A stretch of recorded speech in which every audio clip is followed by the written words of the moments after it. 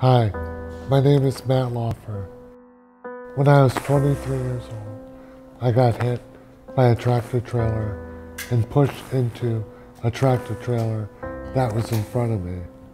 When the paramedics and fire department arrived, they didn't know my car was there. They thought it was just two tractor trailers touching.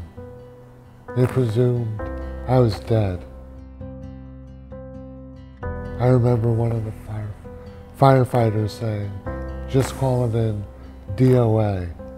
And I was trying to scream and let them know I was still alive. The last time I used my left hand was to squeeze the firefighter's hand to let him know I was alive. The car accident left me with a spinal cord injury at C4-5, which means I have use of my shoulders and my biceps, but from my chest down, I'm paralyzed.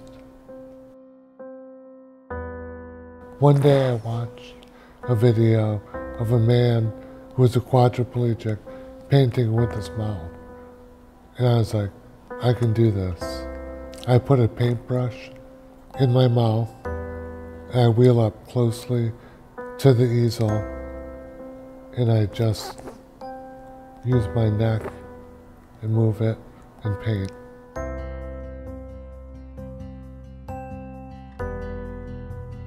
I'm very excited to show people my work, and more importantly, I feel grateful that I have this opportunity. And it feels good to know that all this hard work I've been putting into my painting is being recognized. My first art exhibit is April 7th at the Discovery Museum in Bridgeport, Connecticut. I'm hoping you can join me because I want to show you that having a disability does not mean you can't accomplish your goals.